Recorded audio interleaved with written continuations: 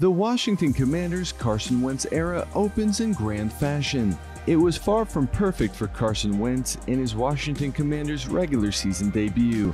The mistake-prone Wentz threw 2 interceptions. Wide receiver Curtis Samuel lost a fumble. Washington found itself up 14-3 over the Jacksonville Jaguars at halftime, but it let Jacksonville score 9 unanswered points in the third quarter to set the stage for the final stanza.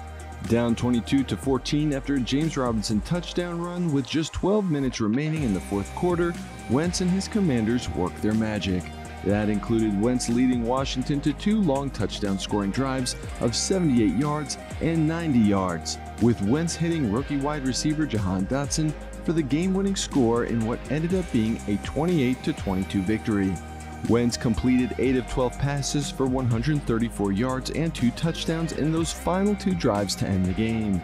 It's true Wentz threw 2 interceptions in his Commanders' debut, but unlike what we saw over the past 2 seasons with the Philadelphia Eagles and the Indianapolis Colts, Wentz was able to overcome these mistakes instead of seeing everything go downhill.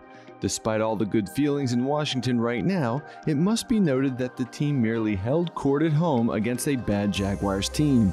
It isn't necessarily a sign of things to come.